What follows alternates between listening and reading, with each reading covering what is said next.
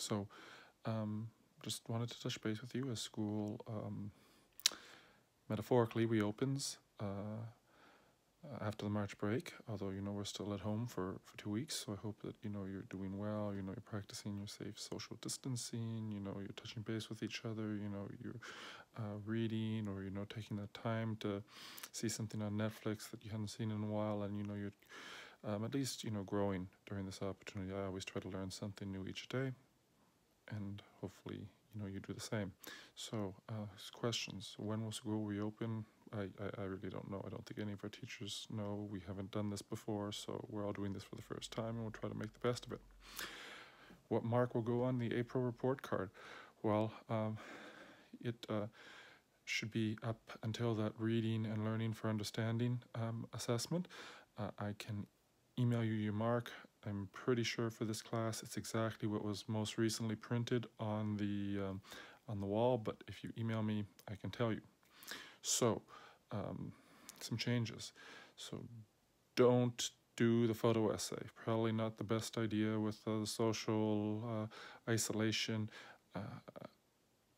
If you've done it and you want to show it to the class, we can make some time for that, but you don't have to do that.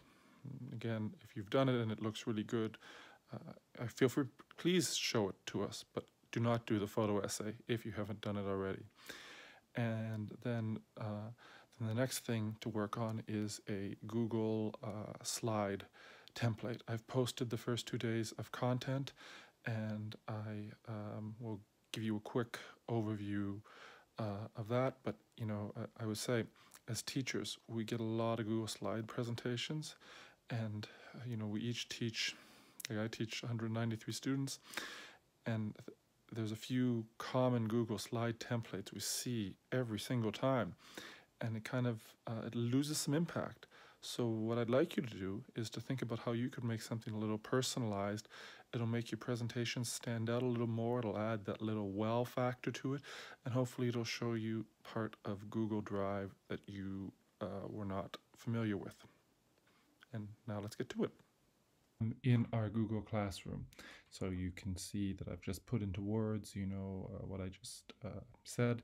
So no case study, no photo essay, but we'll work on the Google Slides assignment, which is an individual assignment. And some of the more how-to instructions, this is what we would do the first couple of days back, so if you're working ahead, you're going to be working on the idea of these, creating a slide template, and you can see some of the visual aids, a little video I made for BTT and BTA classes, some extra tips in the stream. And if you're looking for this assignment under classwork, under part 4, because we're in March and April now, slide template, individual, create a personalized slide template in PowerPoint. I'm going to click on these instructions, because one of the errors the last time was a failure for everyone in the class last year to follow the checklist.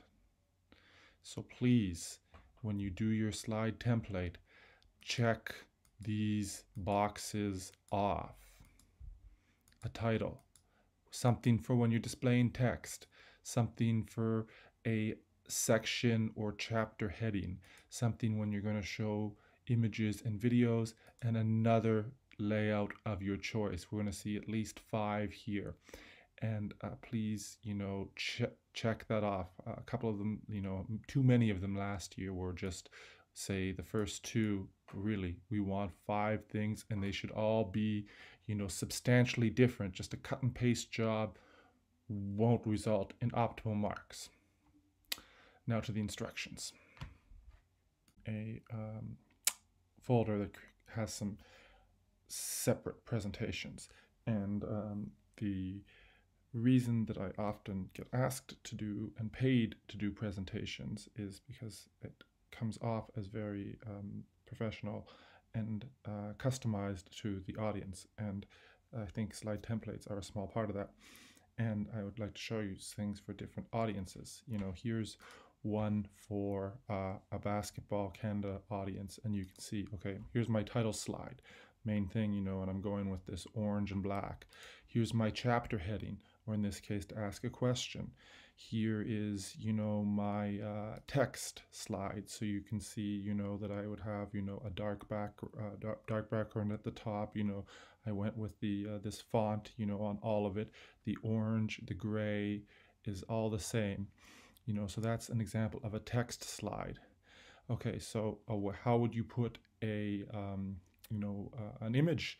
You know, so here I want a full size of my image. Sometimes you guys put the images in too small space and it doesn't get showcased. So, you know, anytime that I want to have a big bold image in this presentation, I have a slide for that. You know, if I wanted to show stats, there's a statistic slide in the template, and I can do, I have one of those as well, you know, and um, it really allows me to customize it. And then whenever I wanted to add something to this slide, just under new slide with layout, you know, I have a section title, I have, you know, big numbers, I have a blank slide if I want to pause, you know, I have my text slide, it's all there. And, you know, so, okay, say I want to add in, you know, another text slide, just text and body, and then all my customizations are already there. I just have to go and type it in. You know, I think it's a great feature to use. So, you know, here's one I did for some other teachers. And, you know, again, my title slide was different. I went with a more of a comic book theme and a, you know, a different font so that things would look a little more colorful. And it was all about bold colors and also the color blue with a complementary color of yellow. And so, you know, I had, you know, here's my my section heading, you know, using the I took this from Slides Carnival, but sort of modified it to make it my own. You know, here was my text slide. You know, here is my video slide. You know, here is you know, something I would show if I wanted to show a big image. You know, all of that is here. You know, here's my summary slide. You know, again, it's all there. If I wanted to, you know, add in a new, you know, for example, quote, just, you know,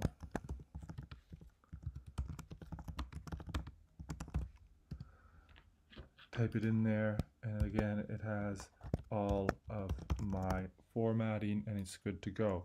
And, you know, something like this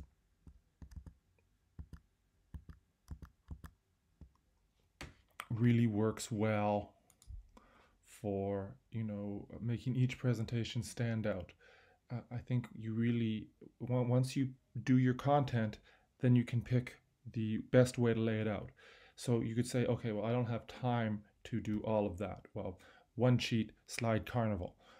Second cheat is just make it simple. Here's one that I made based on one image. I had one stock image that I liked.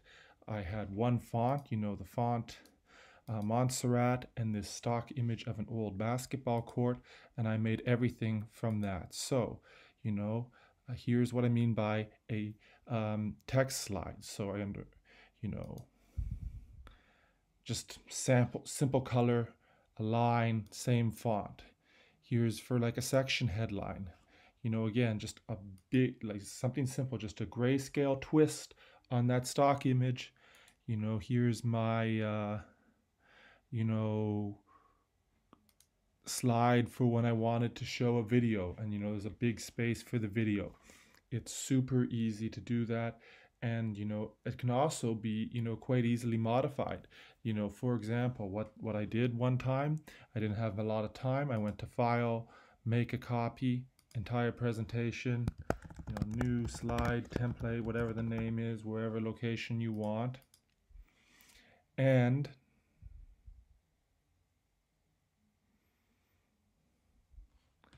you know, I just started changing things up.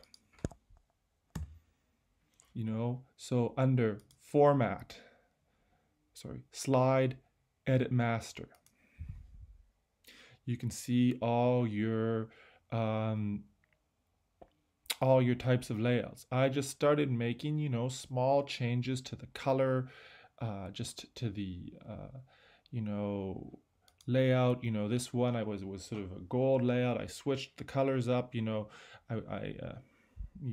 partial to the San Antonio Spurs, their color scheme with that teal, that pink, that orange. I made that my theme, and after just you know, changing it up, background, select a different image, change up the font, click here, click and change the color. With just a small, little changes, I was able to get something, that was, you know, significantly different, but it still looked unique and professional. So again, under slide, edit master, and you can see, just as I told you, we use a checklist. So here's my title slide. Here's my section heading. Here's my text slide. Here's my slide to show a video. Here's my slide for a big image, and I can put the big image in there. Here's, my list slide. I have all 5 items here. I even have a couple more. I really just based it on a couple of images that I really liked. It's pretty much the same as the other one, just slightly different colors, slightly different photo. And I think, it makes, it stands out, because I will never end up submitting a presentation, or do a presentation where someone will say, "Hey, that looks exactly like what I do, how I do my presentation." It's always going to be a little unique and a little different, and I think it's worth the while. So you can look through these, and there's a video under the April 7th slide with more details on exactly how to do it, but it's pretty much, hey, make a new Google slide. You can do blank, or from a template. Slide Carnival has lots of great templates. And then slide, edit master, and just start doing all the customization of fonts and colors and images that you'd like.